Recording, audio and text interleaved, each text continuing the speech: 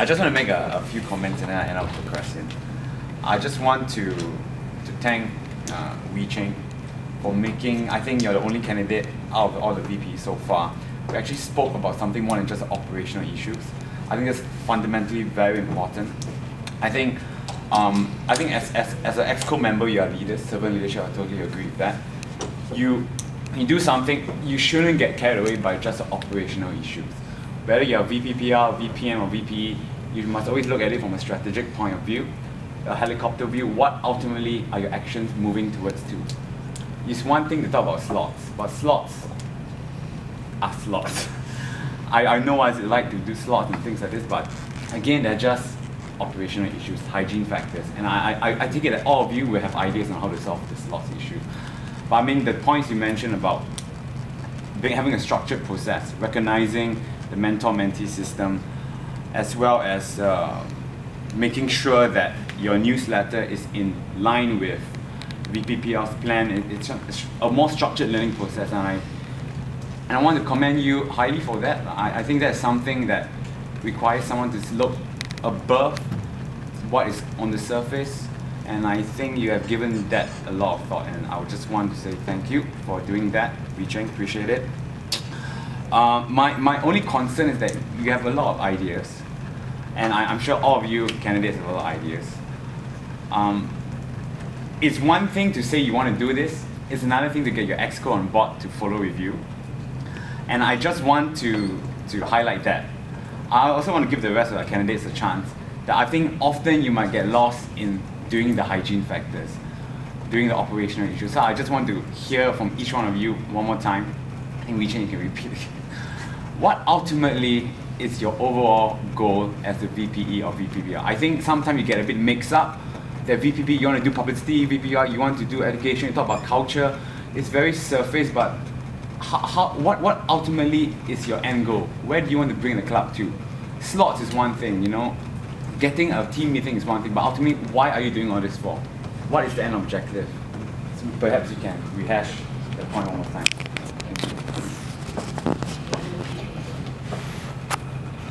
For me, my purpose, my idea of having of being a VPE is that today you are VPE and members come to the club. What is your goal? You have to know what is the members' goal in joining the Toastmasters club. If the members' goal is to improve themselves, is to become better leaders and better communicators, then what you must do is to help them grow, is to help them achieve their aim. If you can't do this, you are already failed your first objective. What's more, if you are going to talk about other strategies, other plans that you have in mind. This is the first and foremost, the core that lies for the Toastmasters. And about more in-depth issues like operationals, all these operational issues, yes, you can have more speech loss, and yeah, I'm pretty sure that this EXCO will implement more speech loss for the members. But what we must enforce is that there must be quality over quantity. Members join Toastmasters to grow, to become better speakers, and we must make them on par, be on the bar, that when they go out to work, when they go out to speak, they are recognized. Not just because, oh, I'm a CC, I'm a CL. You must let people recognize you for who you are, for your competency, for your capabilities. This is what VPE job, to educate people, to improve them, to help to facilitate their improvements. For VPPR, my direct goal is, of course, to promote our club internally and externally. Just like for externally, how can we promote our club? Just by sending people to visit if none of them is talking at the club. We need to send people to talk at the club, external club, to let people know how good our club is. Just like we can even do promotion internally, which is not done that much. Like maybe we can set a booth when there is an open house at SIM. Maybe you can say something like, if you want to be a great MC, like the person on the stage visit this booth. Or maybe we can send in some proposal to the many CCA in our school. We can send in proposal like saying, we can MC for your club if you need MC. And during the MC, we can promote our club before the event starts. So there are a lot of things, because I do believe that our Toastmaster club have spoken quite a lot of time to MC some events in like Yen or something, but I just want to make sure, do you make a clear approach, like we are from this certain club, that we are outstanding at public speaking, that if you want to be like us, you can visit our club and take a look. That's from me. Thank you. Okay, so I believe that the standard of our club, right, it's not by Chinese speaker, but by the legal speaker. So every one of us who come to TMC wants to reach a certain standard of communication, certain level of speaking. So as a VP, I want to reach every one of us to have that standard, to be confident to go out there and to speak in front of a lot of people, be it emceeing, be it for class outreach or anything, because I myself have done MCs before, and I can tell you some of my experiences about that. So, but as a VPPR, I would reach out to more people, to get more people into our club and to let people know that although we are a students club, but we are much better than a lot of the clubs out there.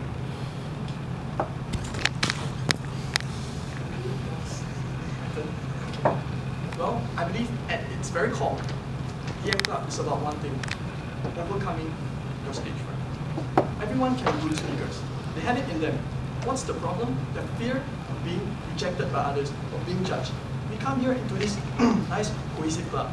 People have the power to come up here and give a speech. And once they gain that confidence, we will aid them along, but not by hand-holding, by giving them the support that they need, identifying their potential mistakes, and help them in a friendly way. And this way, when they build up their confidence, next time when we go out to PR events, when we promote these people, when they say they come from SIM Toastmasters, you can see the confidence instilled in them, the power that they actually have as a speaker.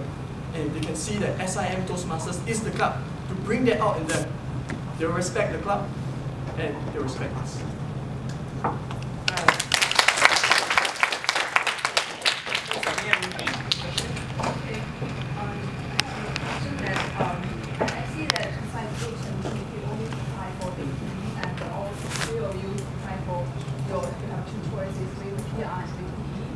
As far as I'm concerned, that I kind of feel that these two codes, that VPE and VPPR, has some contradictory roles, because I think VPE is more focused on the growth of the member, which is more internal in the club, whereas VPPR is more like public relations and to the other clubs.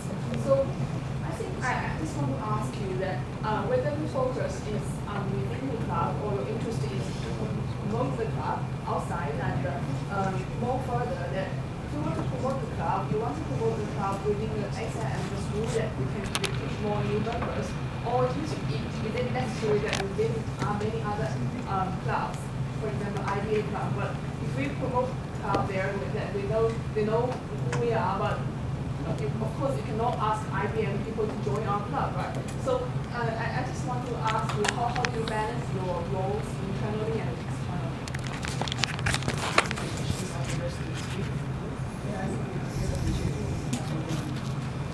I believe that it's not a mutually exclusive thing. You can both promote internally and externally. You can be like a two-pronged approach. So we can go to other clubs like IBM, for example, and we talk to them, and we will get to know us, and perhaps they'll like to come to our club. So that is a form of external outreach. In terms of internal outreach, yes, you can do more publicity, set up booth, help out events, and you know that we have Toastmasters in the school. As for the differences between VPE and VPPR, I believe in working as a cohesive unit. Meaning, even though that is your job scope, if you can, and the exposed can support each other and help out in roles which they are not normally supposed to do. They will function much better. I think PPE and PPR, there isn't a distinct line. Because, for example, if I'm PPE and I have to grow the members in the club, when we go outside and they speak, it's all my PR. Whenever we speak, it's PR. So the thing is that our members grow, our club grows internally and externally. So for me to say, if you want me to say what's the real difference, it's probably like PPE is from the inside out, and PPPR is to tell people, look at us. For VPPR and VPE, to me VPPR and VPE is quite connected. Because if we want to show how good we are, we need to have a great collaboration with VPE. How are we going to make a good set of workshop education that we have a better quality than before? That whenever we go out, no matter where we go, we are already doing the PR. And to grow the club externally and internally, I have answered that for my answer previously. So thank you.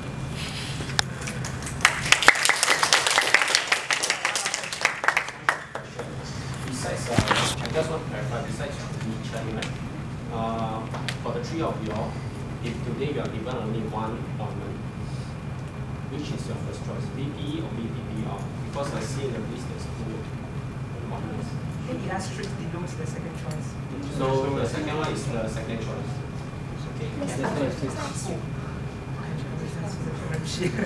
Okay, I think the second one is the second choice. So for Lusiana, VPE is the second choice, VPR is the second choice for Boon, and VPR is the second choice for Cerine. Okay, one more question from Zhe, yes. Okay, in the essence of time, using one word for both strengths and weaknesses, can you tell us what are your strengths and weaknesses? Just one word. Okay, in the essence of time, can you let us know what are your strengths and your weaknesses? Using just one word for each. Okay, start with Boon. One word. Okay. Both? One word will cover both. Yes. Seriousness. Then strengths one, weaknesses one. So two words. Yeah, Two it words. covers both.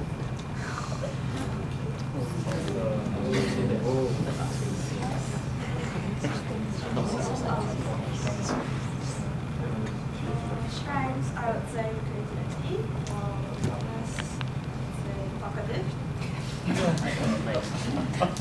Strengths, confidence, and for weaknesses, Photoshop.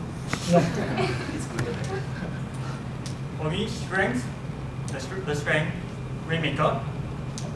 Weakness, IT.